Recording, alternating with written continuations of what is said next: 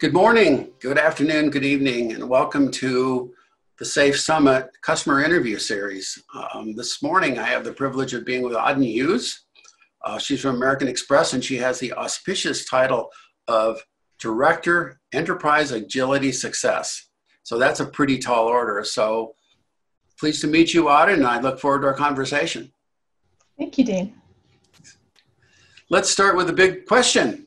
Who are you? What do you do at American Express? And what does American Express have to do with technical and business agility these days? So I am part of an agility COE, and I lead the Agile Safe coaching and training practices that supports all of our teams across the enterprise, technology as well as business. We have the gamut of technical agility and business agility going on at the moment. On top of our normal initiatives around improving our agility, we are also, of course, trying to strengthen our CI/CD pipelines. We're doing a lot of work around incorporating BDD and TDD into our systems and trying to get those groups that we might have missed initially with our implementations in the last couple of years, bringing them into the fold as well. And from a business agility perspective, we're doing a lot of work around our portfolios. Strengthening their capabilities around defining strategies and disseminating that work down to our teams, but also building some robustness into our planning processes, moving away from annual planning to a more iterative process at that level, which is an interesting process to go through when you're talking about more than 100 large strategic initiatives every single year, trying to narrow those down and focus on those. That's our big thing for this year. Sure. I'm going to come back to a number of those topics because they're pretty fascinating. But first of all, what's the larger scope here? I mean, you're Amex. You guys are a pretty big deal. Just in the IT area, I assume you've got thousands of practitioners that are moving to SAFE or Agile at Scale or Scrum or some combinations. We do. And of course we have our entire development work stream. So all of our products and platforms that our fabulous engineers work on. And then we also have our operations staff who have to support all of this and trying to combine different types of Agile in order to best support not only the work that's coming through the system, but also improve our quality, improve our ability to make changes very quickly, and of course with the least amount of failure possible. So this year we've had a lot of focus around bringing in our Kanban teams, strengthening them, making sure that they're in our systems so that their work is transparent, and also taking a look at the types of teams that we have. With some of these large platforms, 40-plus-year-old platforms, we have a lot of component work that's being done, and it's not always reusable. It's not always globally consumable. How do we make that better for our teams that are trying to make big feature changes and get them to the market very quickly? And how do we create kind of a flow of work that incorporates all three of those things in a holistic way? 20 years ago, the question of reuse was huge, and the reuse of architectural components was kind of the main thing. If you look at processes like the Rational Unified Process, that was architecture centric and use case driven. The trick with all that, of course, is you tended to develop, or at least that was the intent, develop robust architectures, but then you focus a lot on the elements of the architecture and the components, and you optimize those, and yet flow could be difficult to achieve because you're engaged in all this exploiting reuse, and therefore when I want to make a change to a component or a subsystem, well, I have other people already using that in the other way. So do you see this tension now, and do you lean more towards, wow, it's less reuse and more velocity, or more reuse creates more velocity? How do you see that trade-off?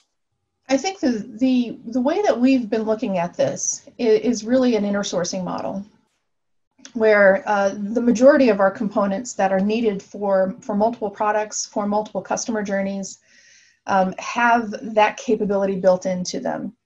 Letting folks collaborate on these components in a way that makes them more robust, not only for reusability's sake, but more robust and more universal. We've had a lot of really great adoption there, and I see that continuing forward. I think that's going to become a bigger and bigger priority for us. You and I, or at least American Express and I, we go way back in various formats. I mean, meetings at various events, from Agile Alliance meetings to I met with your executives a couple different times. Has this been a migration to understanding Lean Agile is the right way of working, or was there a tipping point that brought you either to a scaled Agile model or to SAFe? I think the initial thought process was really around improving flow. Like most large companies, we have multiple silos. Not only do we have business silos, we have mimicked those business silos in our technology environment. And I don't think this is at all uncommon. At least the folks that I tend to network with face similar challenges as we do. Initially, and this is prior to myself joining American Express, initially it was really about adopting this framework and incorporating all of these best practices as a way of improving flow. Mm-hmm. Being able to get to market significantly faster than we were able to before.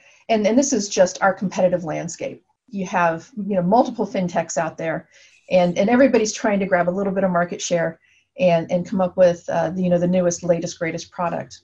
I think what we've learned in the last 3 years is that it's not a one size fits all, and that the silos themselves are a lot harder to break down than we thought they were going to be. Mm-hmm. We've had some really great success with virtual organizations, and whether those are persistent virtual organizations or short-term for a large initiative. And I think having that flexibility and being able to say, okay, this might not work in this one environment, but how do we create, how do we implement the pieces that increase the communication and therefore reduce our dependencies? Dependencies being the biggest risk you have with a heavily siloed environment. So building that flexibility in the last couple of years has really changed the way that we looked at agility overall. And if you think about what I mentioned earlier about our infrastructure teams, having those teams available in a true system team fashion, where they're readily available to the teams that are working on features, and they're able to respond quickly. That to me has been a big change moment for us, and realizing that we have to take a system view, a system-wide view, and not try to optimize silo by silo. Mm-hmm. Did the virtual nature of the Agile release train help that process to get people communicating across silo and focus on the flow and the end-to-end case without having to worry about, I'm going to change my job title or my description or my reporting? We had an immediate increase in flow. Our throughput, the very first PI, increased some 50%. So having that immediate bump, and that's purely from planning together, from open communication, from solutioning together. That on its own, I think where these virtual models, when you have a persistent hierarchy, the stress that it causes in the system because of people, of what's going to happen to my job next month, what is my role in this, how do I tackle my day-to-day when I have dotted lines and my traditional hierarchy to support.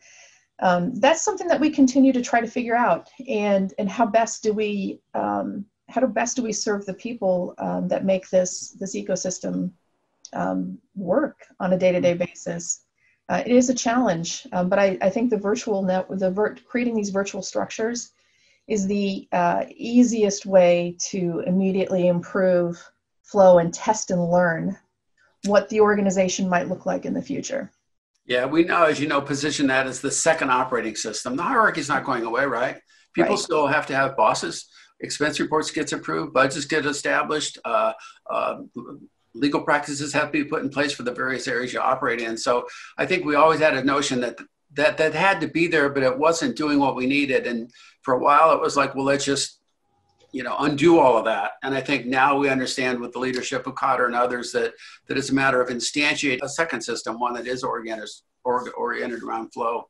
Early on in your conversation here, you mentioned a set of technical practices that are great mnemonics: CI/CD, BDD, and TDD. So much is said and thought about the adoption of Agile and Lean and Agile at scale and Scrum, et cetera, without, I think, reflecting back on what made this model work to begin with. And to me, that was, I learned XP before I learned anything else. I've never forgot that. How quickly did you always know that you had to really double down on your technical practices? Or was that driven by establishing a model that had flow and then you wanted to optimize flow? So you discovered if you didn't understand the requirements for a system via BDD, you couldn't really code it or deploy it. When was that always present as a parallel realization, or did it come as, for many clients, it comes as kind of there's a second order problem. Now that we're oriented towards flow, we need to dramatically improve the quality of what we do so that the functionality goes faster. One of the things that we learned really, really early on when we started doing this, when we started talking about customer journeys as a way to organize, what we realized is that our testing systems weren't built around those customer journeys. A good portion of our testing didn't take customer journeys into test scenario work. So as we're developing test scenarios, we're not taking the full set of steps that a customer takes in order to do, to carry out a transaction or to sign up for a new product. In order to facilitate that, what we started to see was where these practices would fit in. We have a very large system where there's just a wide variety of adoption of everything from lean practices to agile practices to these what I call technical excellence practices.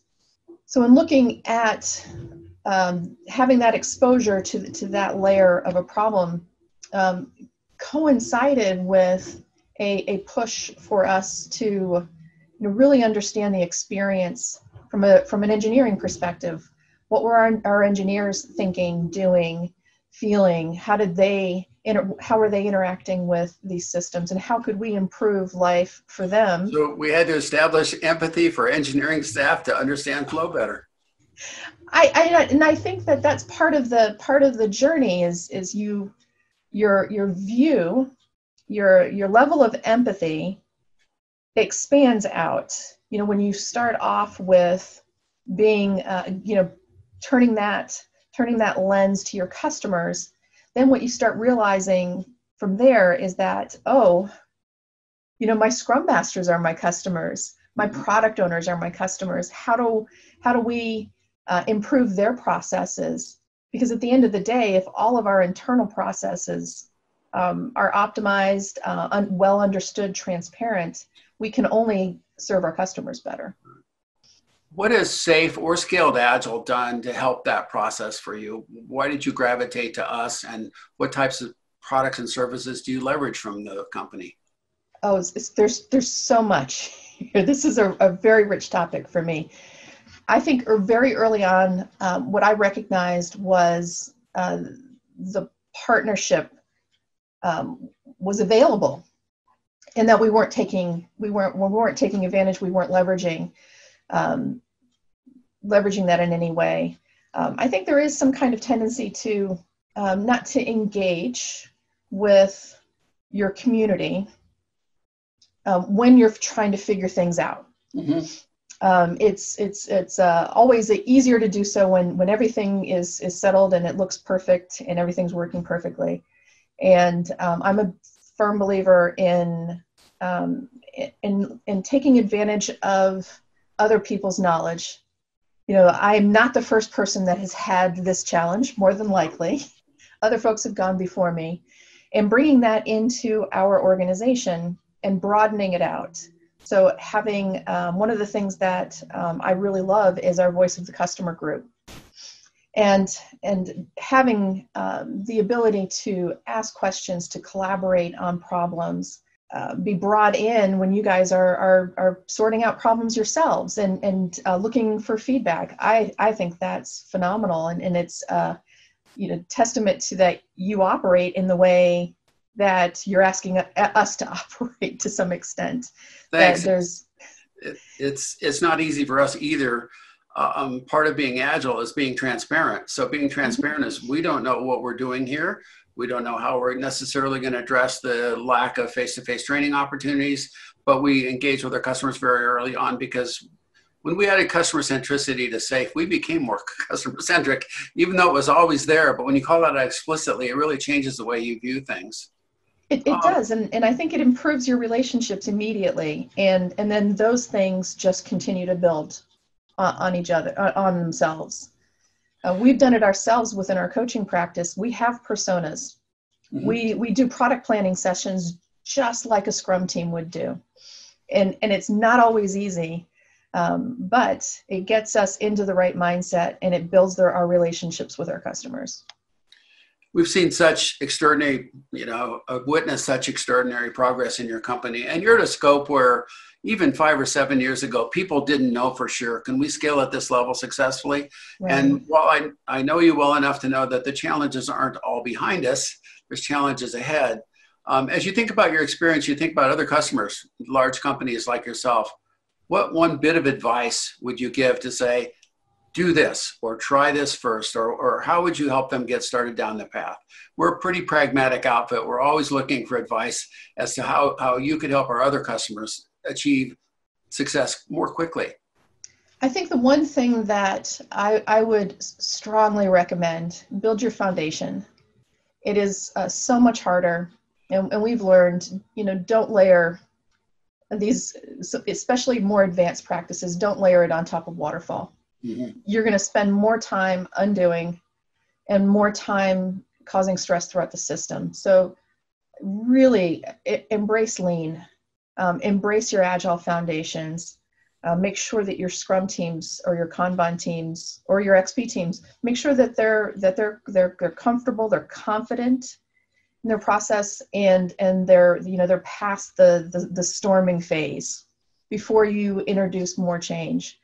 Where we have seen our best implementations have been with organizations where the foundation was laid and it was left to sit and mature before we started making more additional changes to it. And don't try to jump from one thing to another. If the team, there's got to be a saying around this, is if the teams aren't agile, nobody is.